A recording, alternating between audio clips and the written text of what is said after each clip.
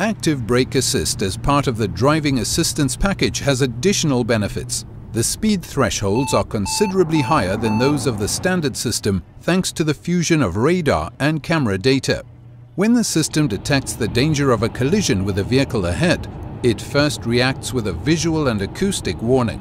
If the driver reacts to the situation and operates the brake pedal, active brake assist applies the most effective brake pressure, even if the pedal pressure is too weak, right up to full emergency braking. If there is no driver reaction, the system can initiate autonomous braking up to 250 km per hour.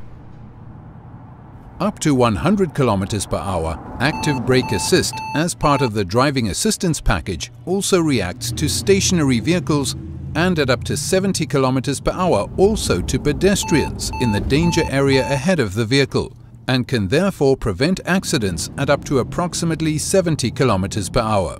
In the same way, the cross-traffic function provides protection against a collision with crossing traffic at up to approximately 70 km per hour.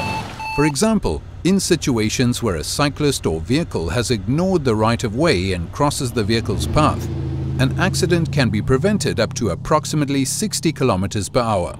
If the system detects the end of a traffic tailback with no possibility of evasion, it can respond at an early stage up to 130 km per hour to lessen the effects of the accident greatly. Even at speeds up to 100 km per hour, an impending collision can be avoided by autonomous braking.